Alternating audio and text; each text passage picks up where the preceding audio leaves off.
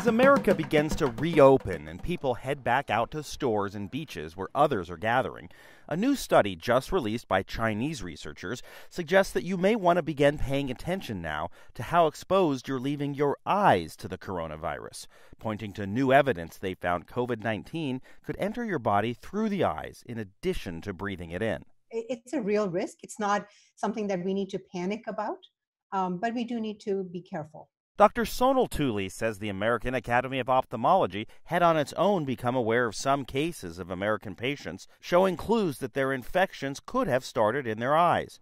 But in the new study published this month by JAMA and also in the widely respected medical journal The Lancet, Chinese researchers demonstrated how the coronavirus can indeed infect and then replicate inside human eye cells.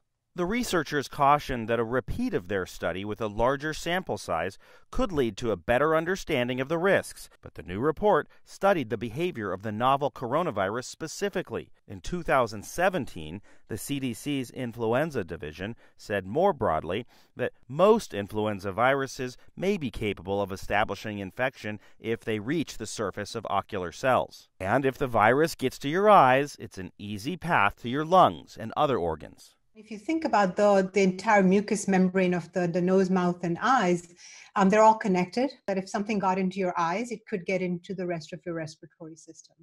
The researchers in China wrote that their findings are crucially relevant for infection prevention and control, a growing need as more scenes like this emerge, where people eager to get out are packing into tight quarters with no one wearing a face mask.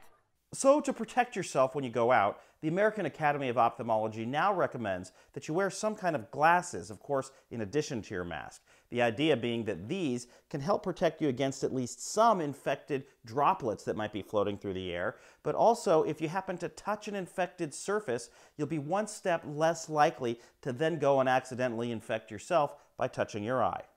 I think that's probably the most important reason to wear glasses. You would have a little bit of a pause because you would hit the glasses and say, oh, wait, I'm not supposed to be touching my eyes.